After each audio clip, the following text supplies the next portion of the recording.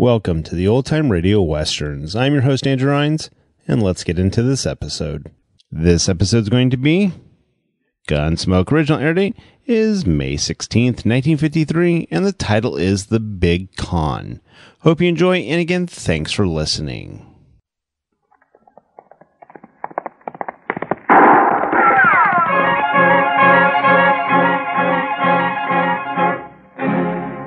Around Dodge City and in the territory on West, there's just one way to handle the killers and the spoilers, and that's with a U.S. Marshal and the smell of Gunsmoke.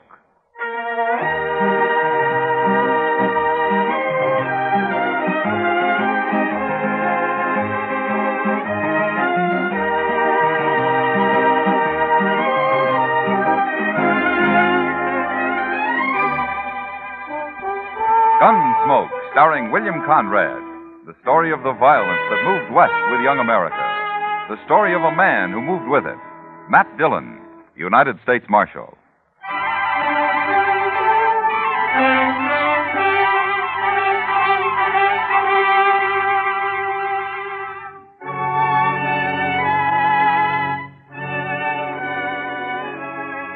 Trouble could start any time in Dodge, but usually it was at night that the men made their play along Front Street. And so ordinarily, I was up a good part of the night and did my sleeping in the morning. It was a rare thing for me to be out in the early day, and for some reason it worried Chester.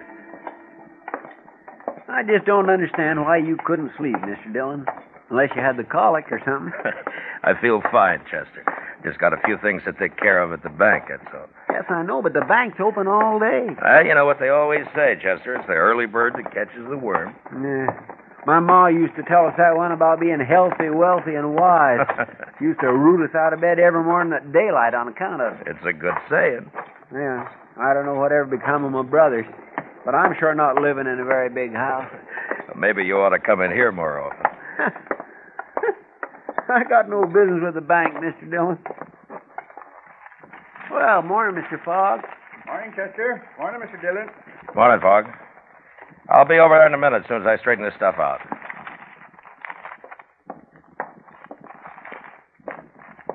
Good morning, Marshal. Good morning, Mr. Pap. You taking money out, Marshal, or putting it in? Neither, Mr. Pap. This is government business. Oh, I see. Who are those men, Marshal? What? I say, who are those men? I never saw him before. That one in the middle holding the envelope, he seems pretty excited about something. Certainly, sir. What can I do for you? I want a loan of money immediately. Well, we'll do what we can, sir. First of all, how much do you want? $20,000. 20. Mr. Pap. Yes? Yeah, excuse me, Marshal. Gentlemen, this is our president. You'll have to talk with him. I heard you say $20,000, gentlemen. That's a lot of money. What do you have for collateral? My collateral, sir, is right here in this envelope. You may look at it, but don't reveal it to these other gentlemen. These are playing cards. Don't name them. I'm afraid I don't understand. Well, I've been in a poker game at the Texas Trail all night long. Right now, there's about $40,000 in that pot. There are some good hands out. I've put every cent I have into it already. Now, they've given me just 20 minutes to come up with more money. Well, I certainly wish you luck, sir, but I never heard of You've seen my hand in that envelope. You can lend me the money on that. But surely, sir, you don't expect the bank to enter a gambling game. Now, these gentlemen are also in the game. They came along to see that those cards aren't changed. The other men are watching the table at the Texas Trail. It's all fair and square, I assure you. Well, gentlemen, I'll gladly pay you 10% interest, sir. You've only got 5 minutes left, Hook. Come along, gentlemen. We'll step in the back office. Well, now that's about the craziest thing I ever did here. He must have a pretty good hand, Chester. I know, sir, but you don't think Mr. Pap's going to let him have $20,000 on it? It certainly looks that way. Yeah, there we are. I'll take care of this and we'll get out of here. This is government stuff, Fogg. You know what to do with it. Certainly, Mr. Dillon. Now, let me see.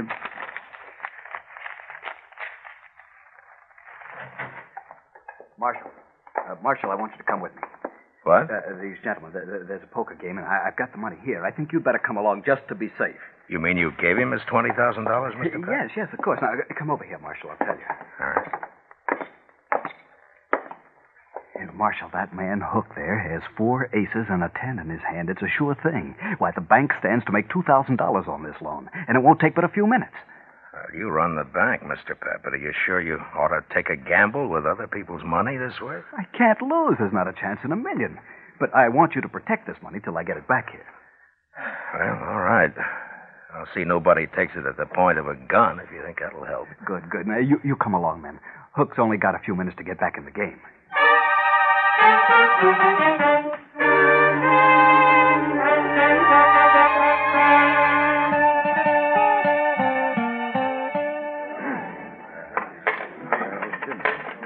All right, there's my money, Mr. Shaneways.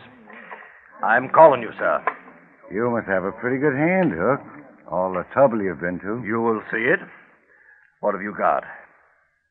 5 little hearts, all blue.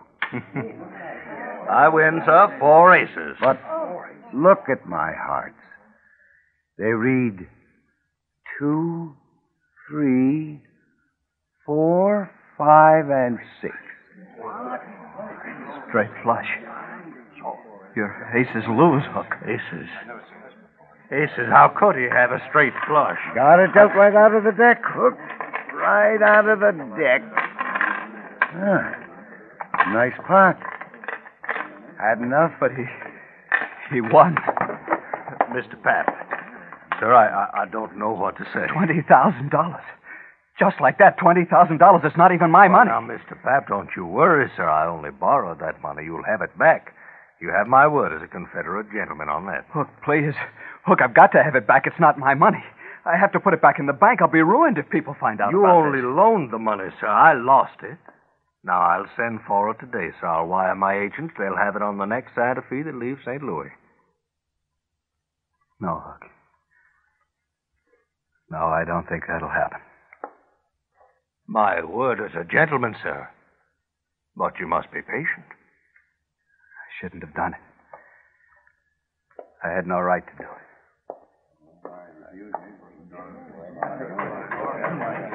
Chester. Yes, sir. Go tell Doc I want to see him. Yes, Mr. Dillon. All right. Everybody. Now listen to me. All of you. Now, I don't want a word said about this to anyone. The bank's important to Dodge, and this could ruin it. Do you understand? We have no reason to fret. All right, then see to it. Or there'll be trouble for all of you. Well, certainly, Mark.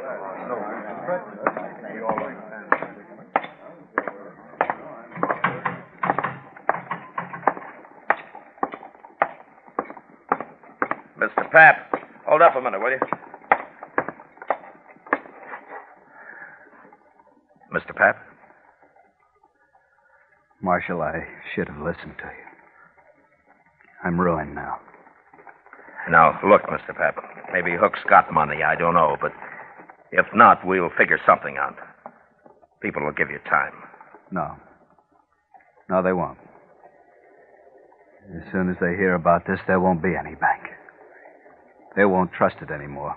But they have to. It's the only bank there is. What'll Joanne think? My kids. I can't face it, Marshal. I just can't face it. Now, look, you just go back to the bank and tell the cashier to keep his mouth shut about this. You just got to give it time. Sure, Marshal. I'll go. I'll go.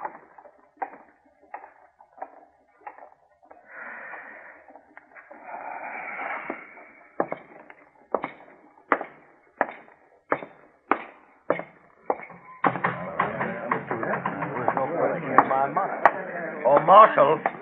Marshal, sir. I am sorry for that man, but he has no reason to worry. I'll send for the money at once. Yeah, you do that, Mr. Hook. Send for the money. Gentlemen, what are your names? My name's Shaneways, Marshal. Now, I'm sorry for that banker, but it's nothing to do with me.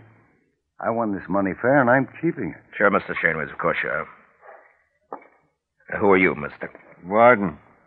And I agree with Shaneways. Gambling money's fair money. Nobody is arguing that, Mr. Varden. But remember, gentlemen, what I said. Don't talk about this. Oh, well, hey, Matt. Chester said you wanted me. What's happened? Didn't hear any shooting. Everything's all right, Doc. Oh, well, that's it. Oh, you look familiar. Don't you? I haven't had the pleasure, sir. Oh, well, maybe not.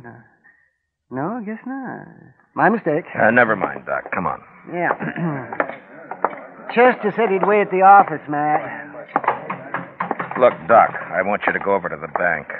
Mr. Pap is pretty upset. See what you can do for him, huh? Give him a bromide or something. Sure, Matt.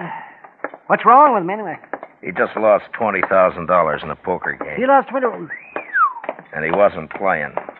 He lent the money on the strength of what looked like a good hand. That man Hook came into the bank for it with the other two.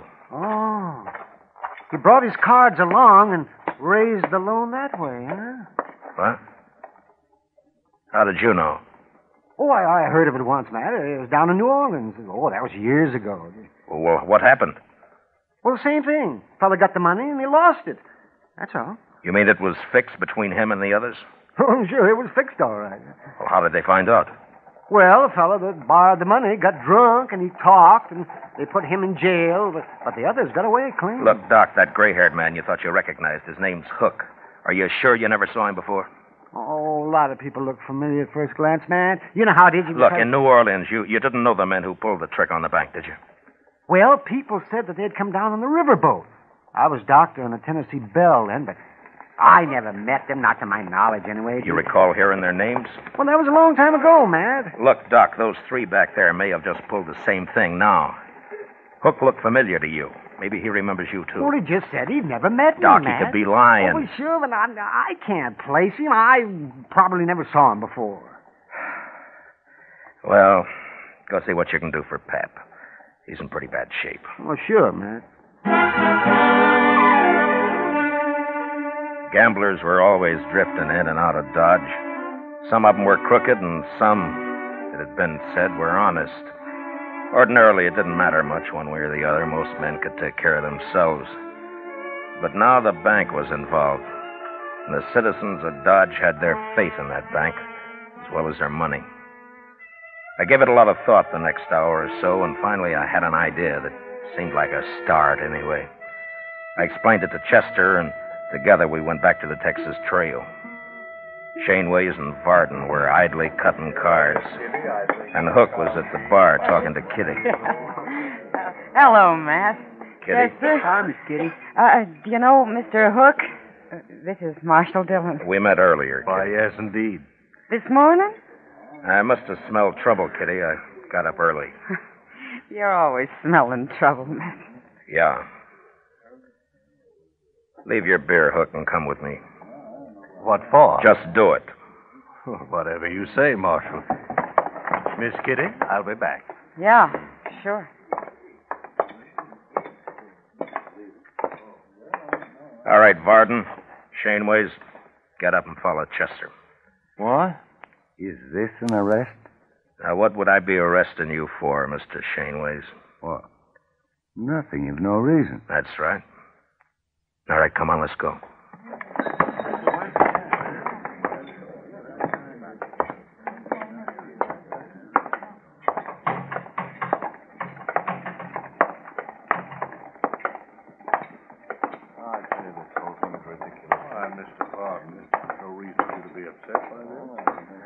Just follow her along, please.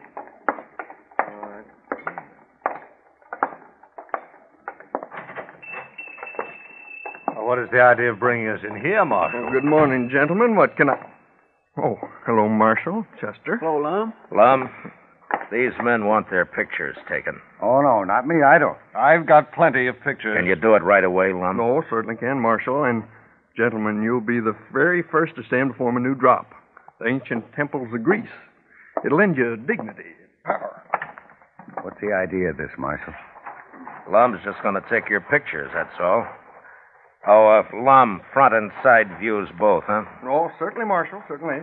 And then, gentlemen, if you leave Dodge, any of you, it'll make it a lot easier for the law to find you and bring you back. Wherever you go. This is outrageous. I won't stand Now, just for wait, it. Barton. Wait a minute. I agree the marshal is being a little high-handed, but after all, he must protect himself in his job. But since we've done nothing wrong, we have nothing to fear. Sure. Hook's right, Wolf Garden. I'll go first. Are you ready, Lum? No, right this way, sir. Chester, you stay here and wait for the pictures. Bring them over when they're finished. Yes, sir, Mr. Dillon.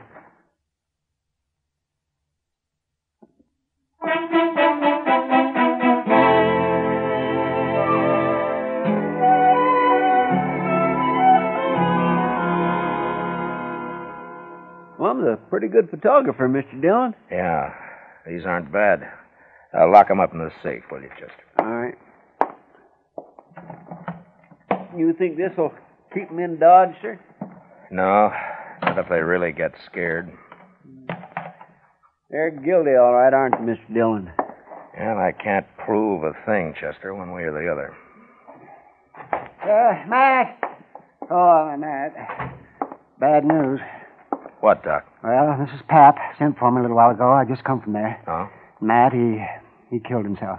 Suicide. Pap? About an hour ago. Why, that poor man.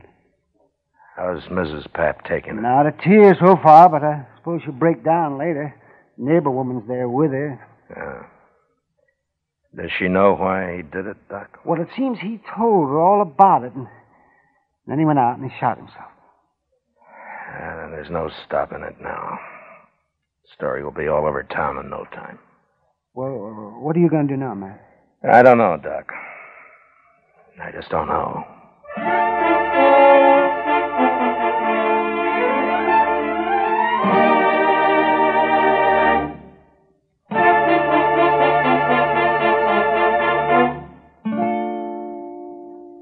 We will return with the second act of Gunsmoke in just a moment. But first, today's opportunity knocks twice for qualified women. For the younger woman, the career of nursing offers opportunity unlimited. Ask how you can enroll as a student nurse at any hospital at the nurse's registry desk. And for the older woman, there are many thousands of openings in practical nursing. Graduate nurses or practical nurses will find expanding career opportunities for years to come. Act immediately. Serve humanity and provide for your own secure future. Now the second act of Gunsmoke.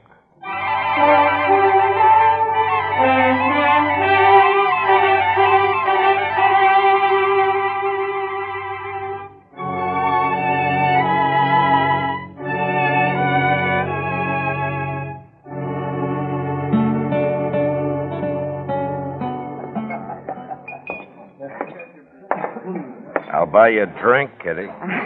Gosh, I'd like it, Matt, but I just said I'd join Hook over at his table. Well, I'd like to talk to him, too. I'll just sit with you for a few minutes. That's fine with me. I don't know about him, though. I don't think he'll object.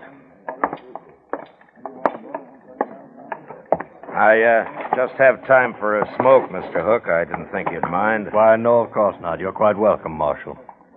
May I buy you a drink? No, thank you. Marshal, I want you to know I sent for that money today, just as I promised.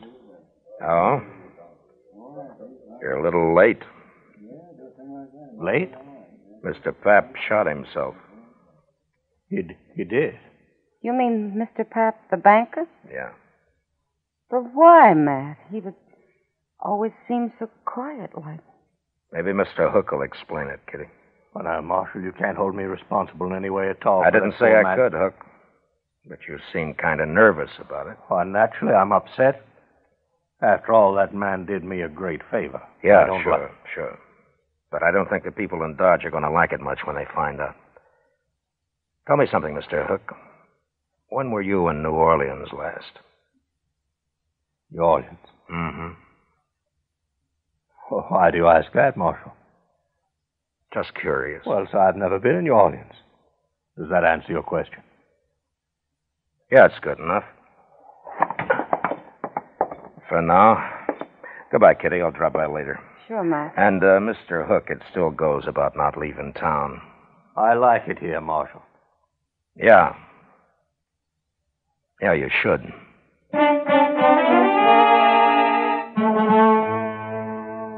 Maybe I should have arrested Hook and his friends without any evidence and just seized the $20,000 and put it back where it belonged.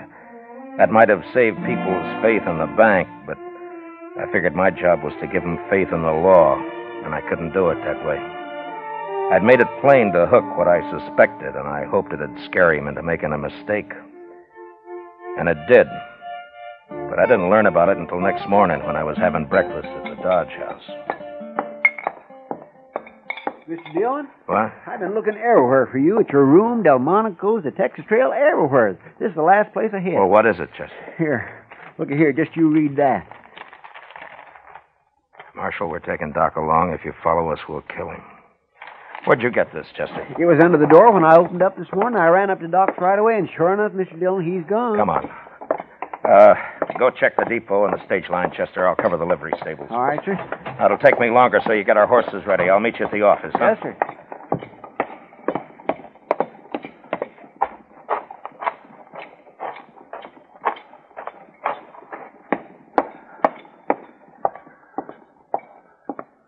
Well, it's the marshal.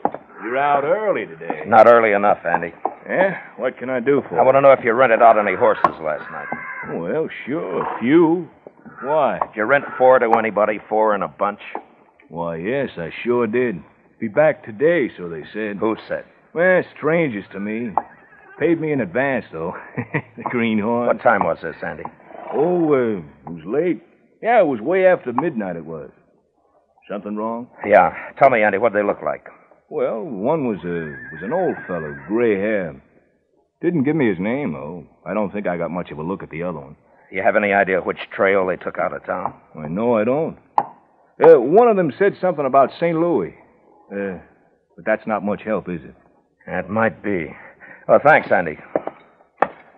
Oh, one thing, Marshal. Yeah. If you're riding after them, those horses they got are just crowbaits. I didn't figure they could handle anything better. There was nothing to do but take a chance and ride east. Luck was with us, though, and within an hour we cut their trail. 4 horses leave a pretty fair track, and we followed it, riding hard. By dusk, we could tell by their sign that we'd nearly caught up with them. And soon after dark, we spotted their fire. These were gentlemen, maybe, but they were mighty poor hands on the prairie. We left our horses and went ahead on foot. We gonna shoot it out with them, Mr. Dillon? Yeah, we can't chance it, Chester. They'd kill Doc. Now, hold up a minute. That's their horses just ahead. Huh. They sure staked them a good piece from camp. Yeah. Lie down, Chester. What'll we do, Mr. Dillon? We just wait. Those men are mighty green at this game. I think we can steal their horses without any trouble at all. Just leave them afoot, huh? Yeah. Now, look, Chester, when we get those horses, I want you to pick up ours and take the whole bunch out of sight. I'm going to crawl into that tall grass just to the left of the fire there and hide until morning. Mr. Dillon, why can't I go with you? Every time we get in trouble, you always send me off alone somewheres. You always do everything alone. Do as I tell you, Chester. Yes, sir. You just wait till you hear gunfire, and then ride in fast and bring all the horses. All right. Good luck.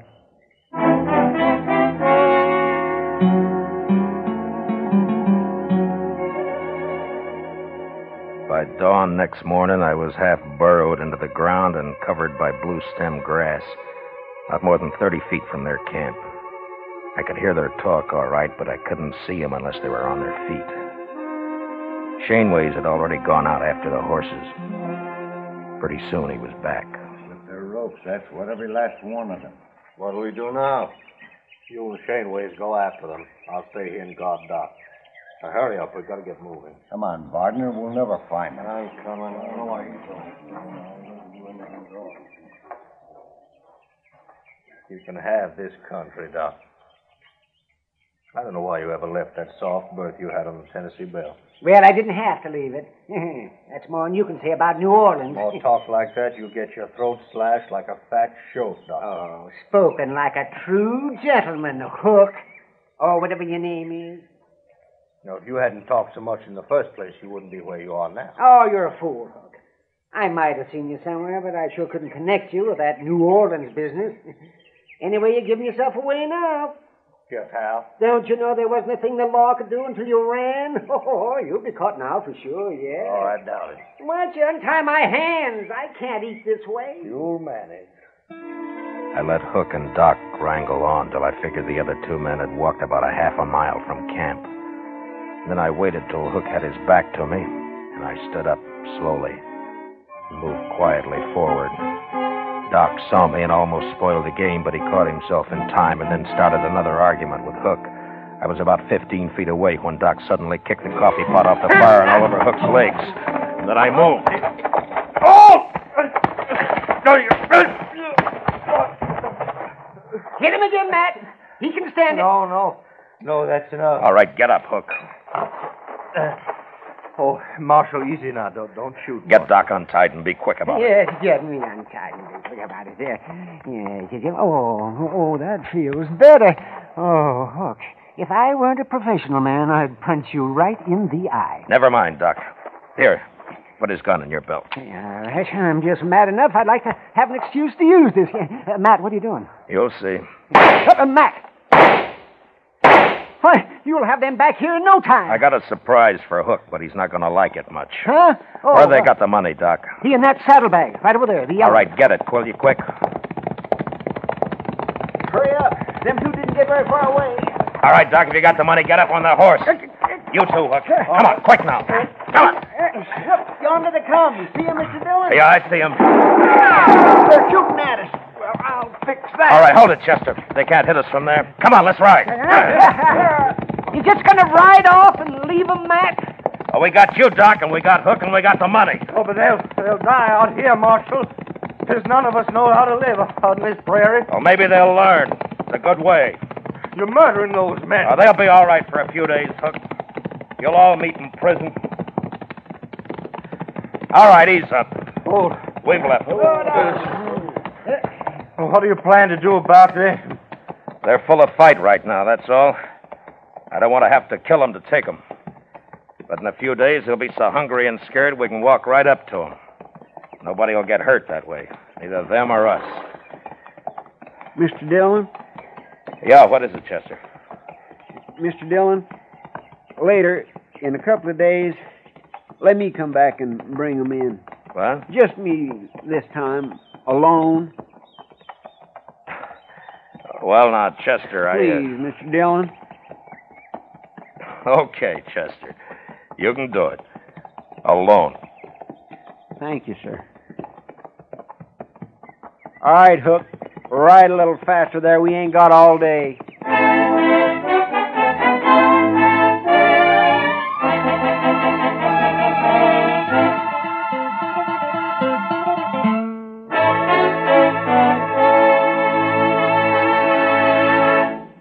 Gunsmoke, under the direction of Norman Macdonnell, stars William Conrad as Matt Dillon, U.S. Marshal. Tonight's story was especially written for Gunsmoke by John Meston, with music composed and conducted by Rex Koury. Featured in the cast were Lawrence Dobkin, Harry Bartell, Ralph Moody, James Nusser, Joe Cranston, Paul Dubov, and Peter Leeds. Parley Baer is Chester, Howard McNear is Doc, and Georgia Ellis is Kitty. Gunsmoke is heard by our troops overseas through the facilities of the Armed Forces Radio Service. Join us again next week as Matt Dillon, U.S. Marshal, fights to bring law and order out of the wild violence of the West in Gunsmoke.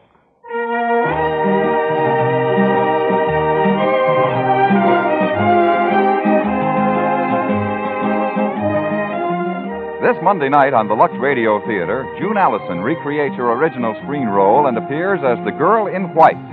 Don't miss the Lux Radio Theater this Monday night on most of these same CBS radio stations. George Walsh speaking. America now wakes up to 3 million clock radios and listens most to the CBS Radio Network.